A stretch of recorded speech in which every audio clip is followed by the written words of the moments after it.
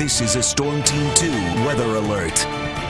And a new severe thunderstorm warning just issued for Union County, Indiana. Once again, we have the potential for some 1-inch to 1.5-inch diameter hail in Union County, Indiana. This is moving over toward Preble County, also the northwest part of Butler County. This storm could produce winds of up to 60 miles per hour and also hail damage to vehicles. Expect wind damage also and hail damage to roof siding and also the trees as these storms swing through the area. Eaton, Liberty, Camden, West College Corner, Salem, College Corner, Somerville, Fairhaven, Sugar Valley, Lake Lochengrin, Muttonville, Kitchell, Cottage Grove, Houston Woods State Park, Morning Sun, Goodwin's Corner, Witt Station, and Whitewater State Park, all under this severe thunderstorm warning in effect until 5:15. You can see some of the hail that we're picking up out into Union County, Indiana, and this is heading for northwest Butler and also the southwest part of Preble County. So 1 inch, 1.25 to 1.5-inch diameter hail will be a possibility as that swings through.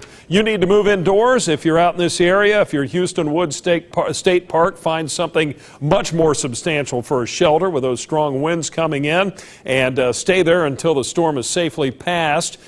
Get to an interior room on the lowest floor of your house. Stay away from windows and doors until this severe thunderstorm has moved through. Again, a severe thunderstorm warning in effect until 5:15, and we'll probably see a few more warnings out this evening. We're getting a nice little line forming right along the Butler-Preble County border, southern Montgomery County, northern Warren County border, and also back to the west, some stronger thunderstorms in east central Indiana, but those are moving southeastward. So the main threat looks like it'll be this evening along and south of US 35, really even mostly down into Butler, Warren, and Clinton counties as these storms continue to swing on through. Stay tuned. We'll have the latest updates for the weather, what you can expect for the rest of the week, coming up in the Storm Team 2 forecast tonight at 5.